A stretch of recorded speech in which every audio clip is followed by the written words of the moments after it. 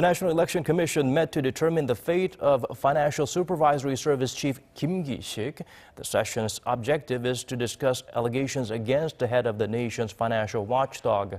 The Cheongwadae would refer to the Commission's decision to see whether his ethical standards as a lawmaker has been below average.